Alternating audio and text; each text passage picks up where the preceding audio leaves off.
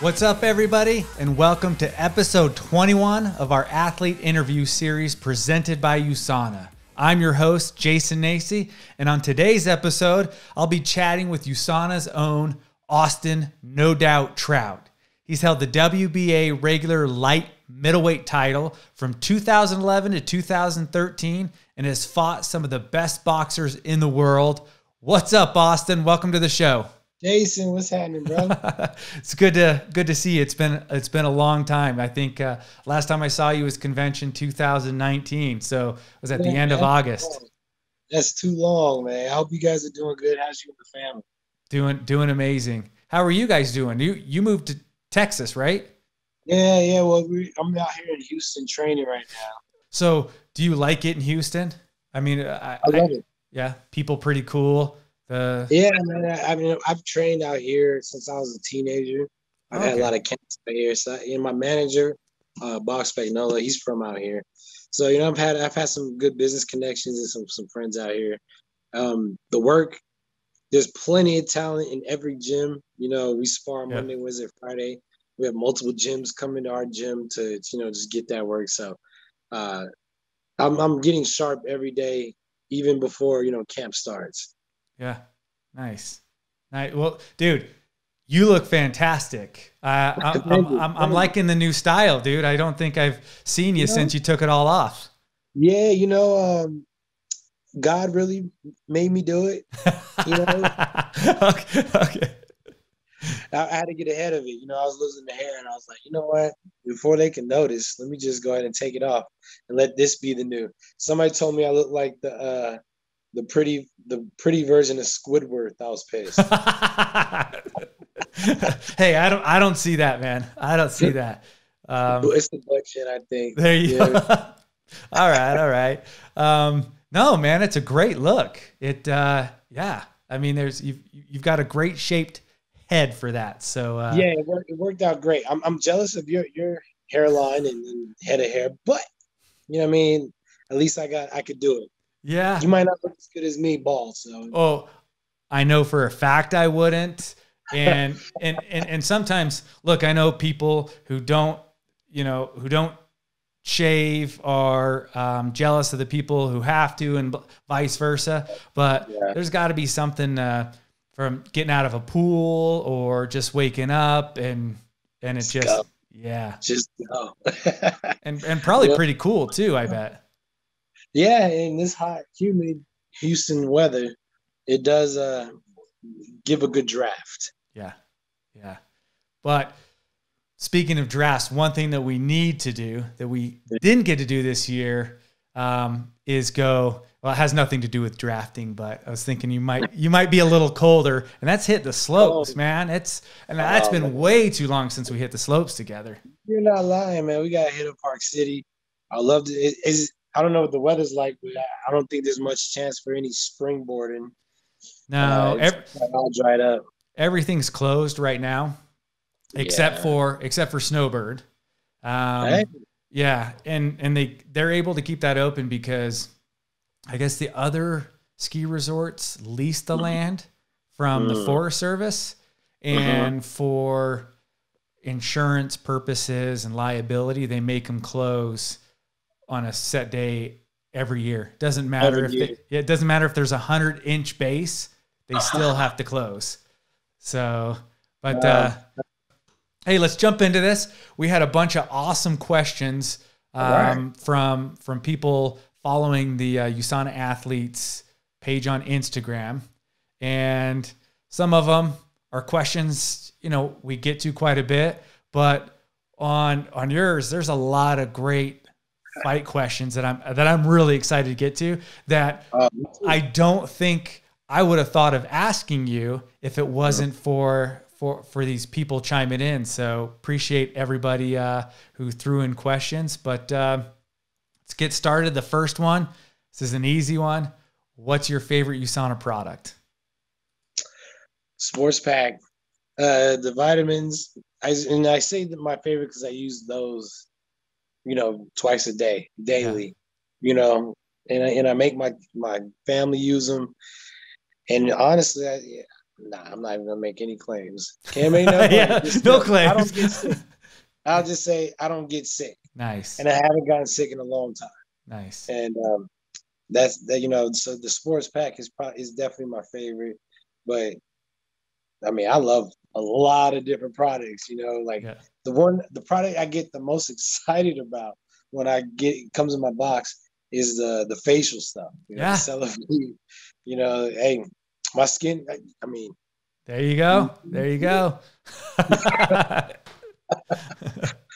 Nice. I got to be honest too. Like I hadn't tried the Celavive. It had been out for a handful of months, but I was with a couple athletes, and this athlete comes up to me and she's like, "That skincare is amazing." Just went off the rails about it. And I was like, "Really?" So then I went and I started using it. Yeah, I like it. It's a lot better than, I shouldn't say a lot better than I thought, but I just never used the face stuff before. Better than the bar soap that I was using to wash my face. 100%. 100%. Nice. All right, here's the next one.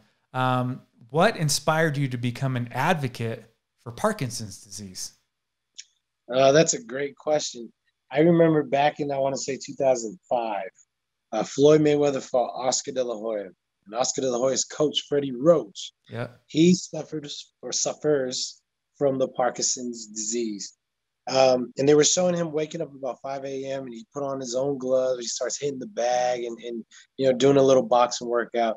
And he was saying that the disease would have swallowed him up much sooner. But because he does these boxing workouts, it's helped subside it.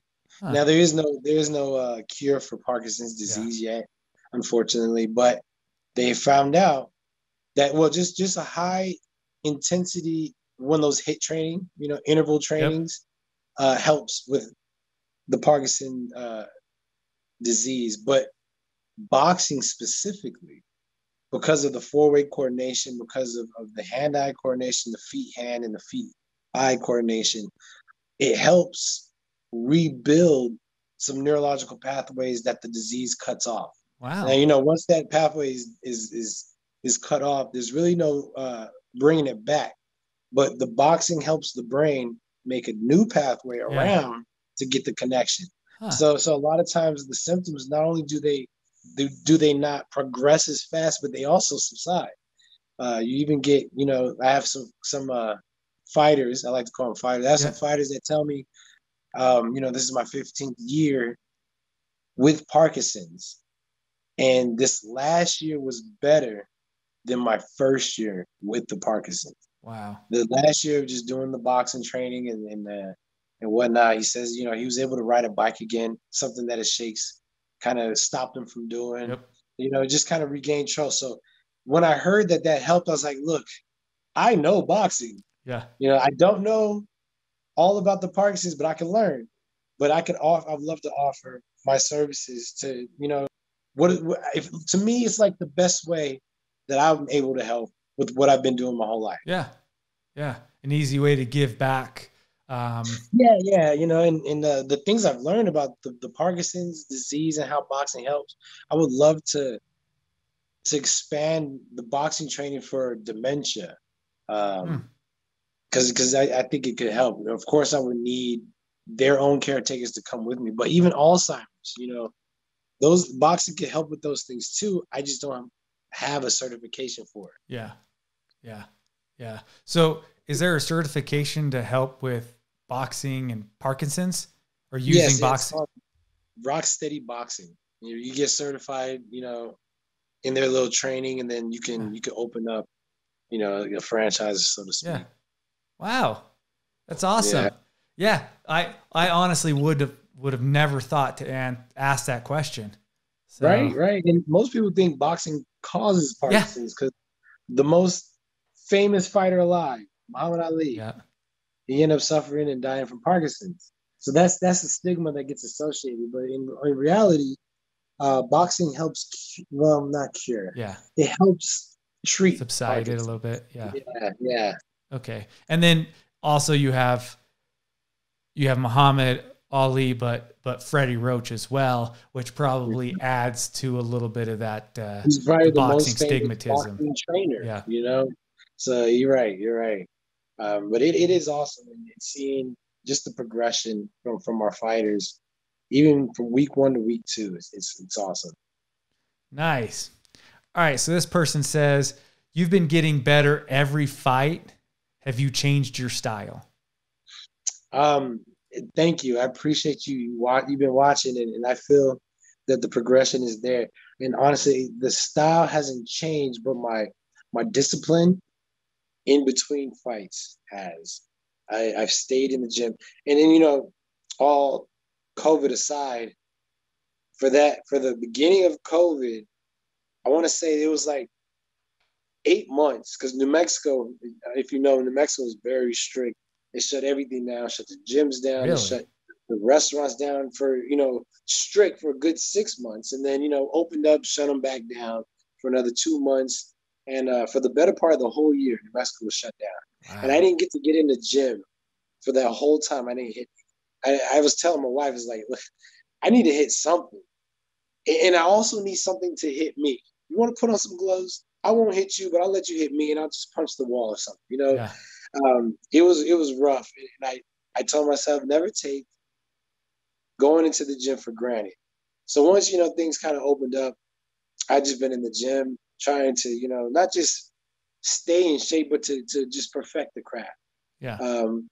So when it's time for camp, we're gonna start on weight, sharp. All we have to do is just up the intensity to get me in better shape. So I think the discipline in between. And also, I stopped eating meat for probably the last 4 years, and I think that's helped. Not only not 4 years, last 2 years. And I think that's also helped with just my recovery, my mood, my endurance, a lot of different stuff. Yeah. I used to talk with Timothy Bradley back in the day, and he said that he always went vegan months before a fight. Mm-hmm.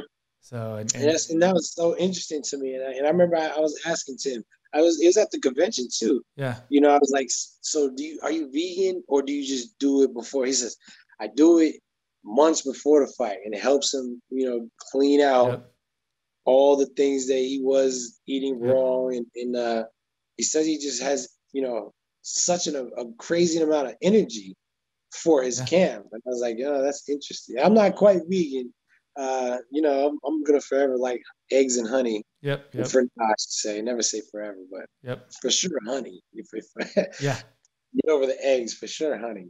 Yeah. But I'm getting closer and closer.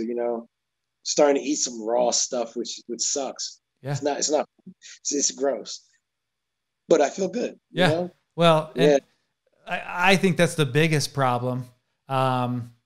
Is so much of the food that we eat now is processed, loaded with salt and sugar, that it's really tasted. I mean, it's changed our taste so much that trying to eat raw vegan is really tough for people, because it doesn't taste great. You've actually got to get you've got to get out of wanting that sugar, and the more sugar you eat, the harder it is to even eat celery or carrots, because they're not loaded with the sugar. Yeah. So they say, and I don't know, I couldn't tell you if it's true or not, but they say that quitting sugar is harder than quitting cocaine. Yeah. And all I know is by I want to say day 7 of no sugar, I was like, yeah. I need something. Let me chew on the cough drop. I'll take that. You know what I mean? Yeah. You do feel the withdrawals. And they say cheese is another one that's very hard to quit. And I haven't tried quitting cheese yet. Yeah. Yeah. It's on the list. I can't do sugar and cheese. You know what I'm saying? Yeah. One thing I gotta say though, I wasn't vegan because I would I'd eat like crab meat every once in a while, or sometimes fish, but I don't really like fish very much. So I wouldn't eat a lot. But I cut out milk, cheese for the most part.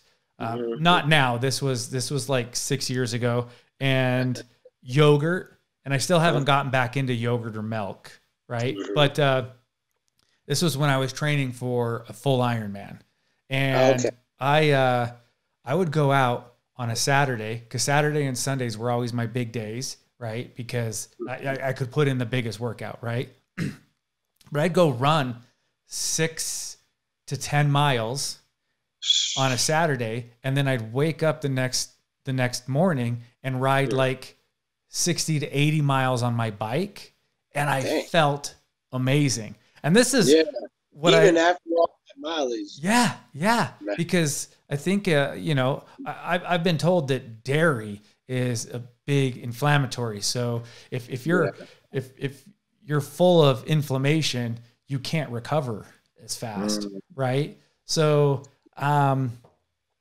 what's crazy about that, and what I don't understand, is a lot of us go through these phases where we make these remarkable changes, right? Whether it's diet or whatever. And then I did that for 3 years, and I felt amazing. And then one day I had a craving for meat, and I was like, okay, maybe my body needs meat. So then I ate the meat, and then slowly, it all came crumbling down.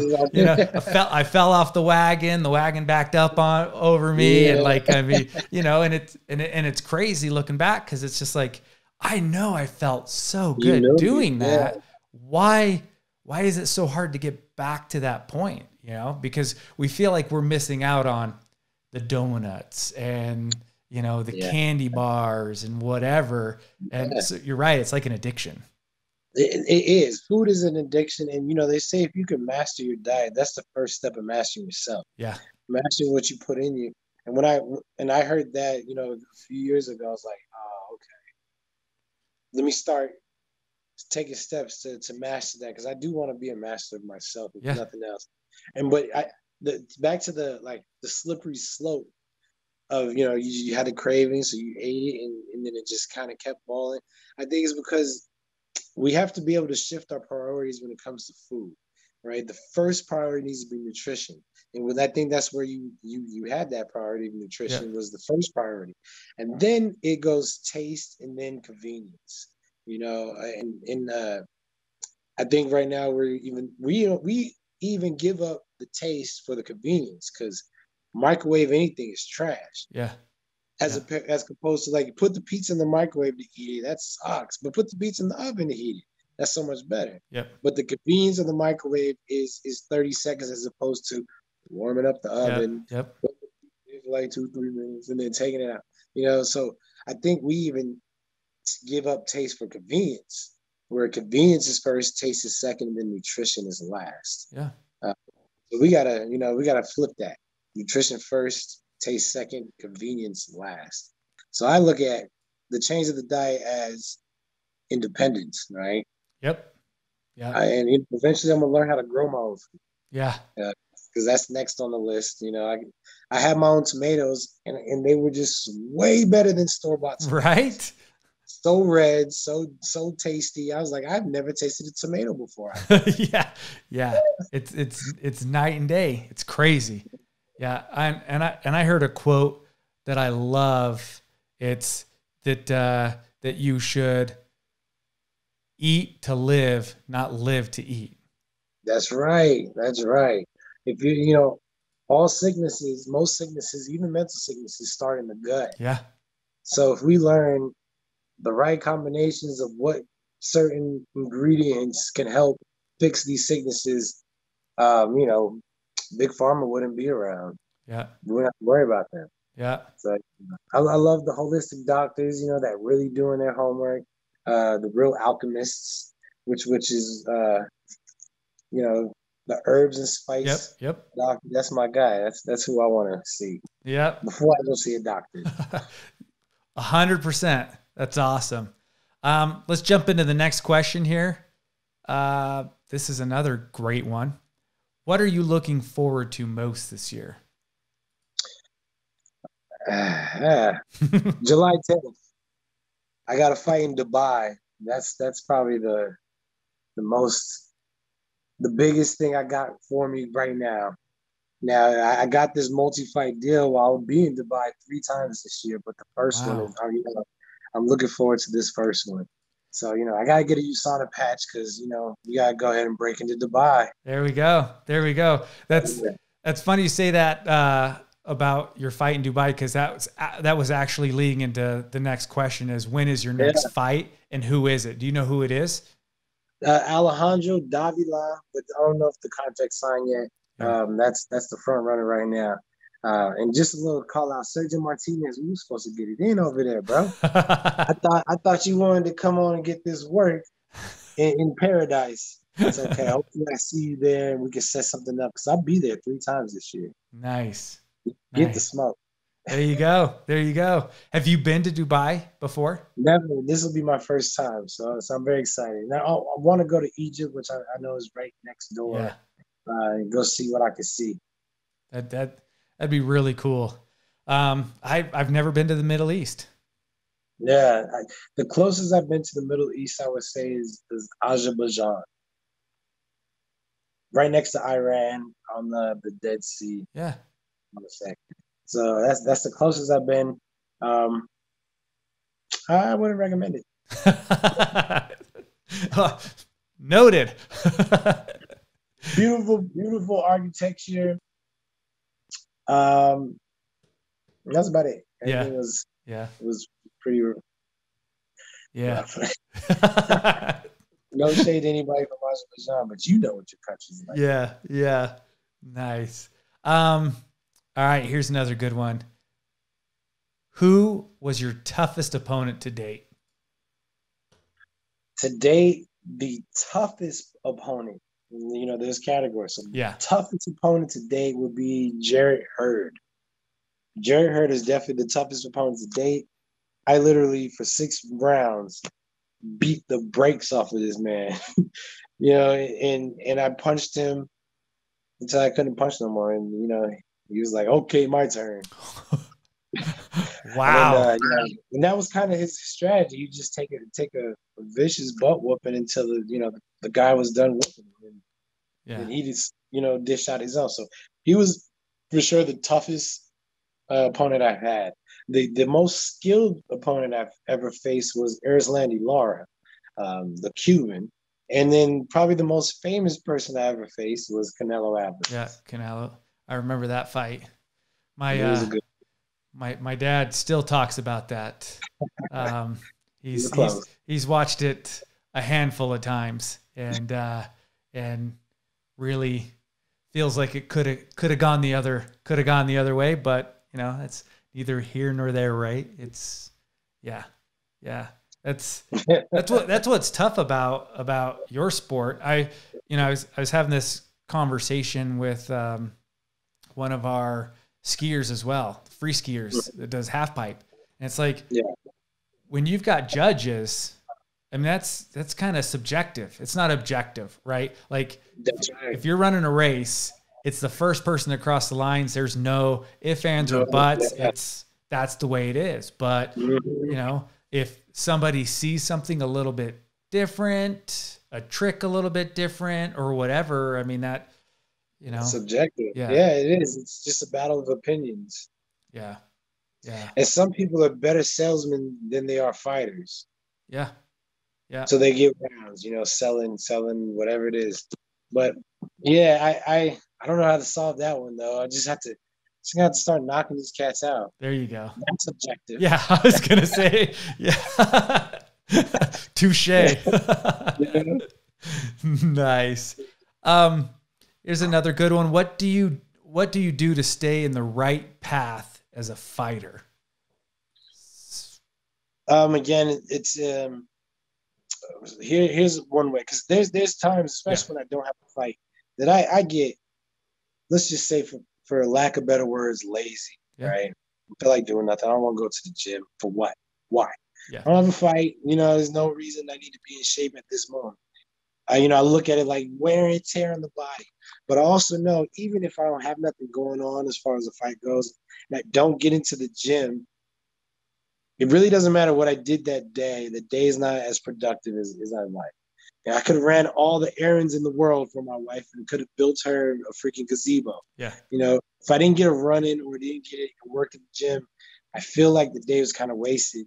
And I kind of put my mindset to stop wasting days. You know what I mean?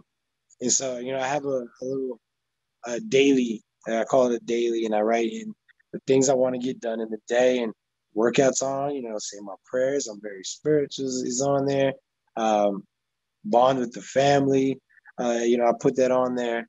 And if I could just get those things done daily, then you add up enough days and you got a good week, got enough weeks, good month, enough months, a good life, productive. Yeah. It's one step at a time. Like I'll make this step being a productive step. So that ties into one of the questions I like to ask every athlete when we do this is what's one thing you do daily that helps you to either be a better person or a better athlete. So, I mean, would you say that's yours? Yeah, that's one of them. But the one that sometimes I miss days on the journal. Yep. The one thing that I do daily without fail is in the morning, and then you call it prayer, you call it meditation. And it's even before I even open my eyes. I start going over all the blessings. I go, well, I'm alive, so that's one. Yep. I thank the Most High for all the businesses that I have partake. I thank the Most High for the potential businesses that I want to have. I just thank him for already. Like, you know what? Thank you, because I want it, I'm gonna have it. So thank you in advance. Yeah. And I just I started to get real gracious off the things I have, and I become real gracious off the things I want, and then I do like some self reflection, like what did I do yesterday I could do better today, and for me who loves me, I can't usually answer that question. I'm like, I don't know, I'm kind of great daily. Yeah. How could I be better? So I have to think of that. Nice. That's a good one. I like that. Look, we've been chatting away for 30 minutes now. I don't want to take up too much of your time, but there was one last question I thought was really, really good. And they said, who do you think is the top fighter in the game right now? Yeah, man, it's definitely Canelo Álvarez. He's the top dog. He put in the work. He's up there. I like to see where Teofimo Lopez takes it. He's definitely an up and coming superstar. Devin Haney. I don't know why I messed. Devin Haney, Shakur Stevenson. There's the future.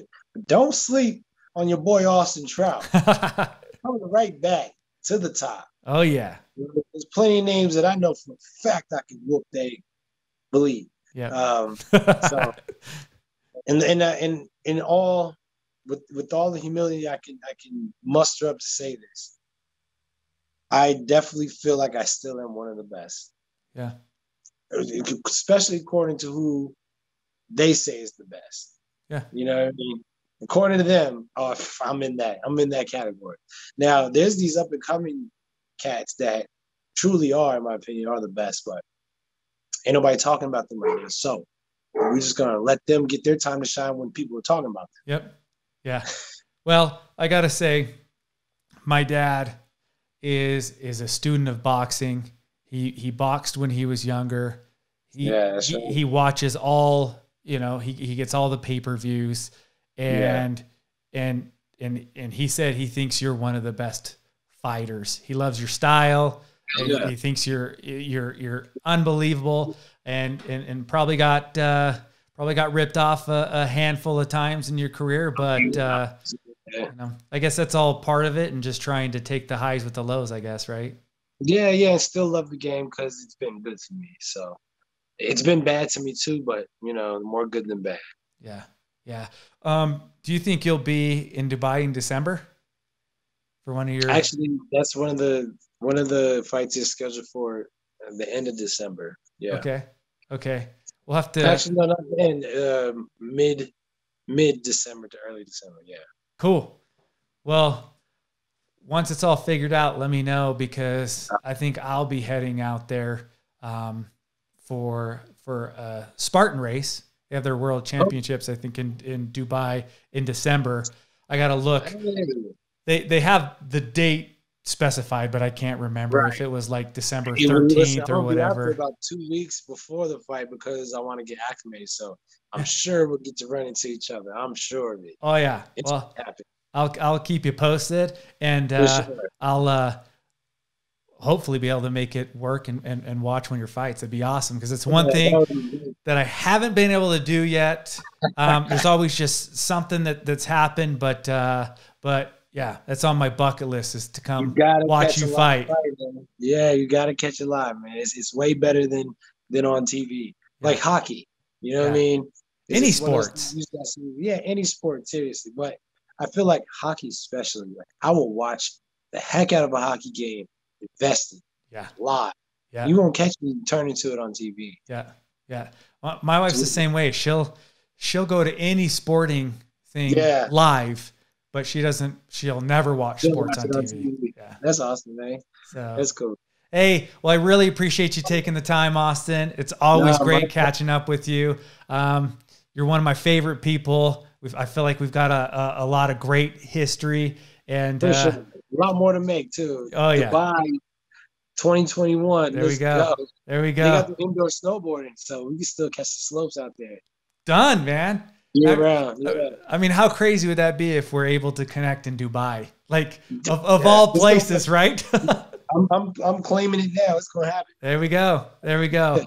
Well, tell your family I said hi. You've got a beautiful family.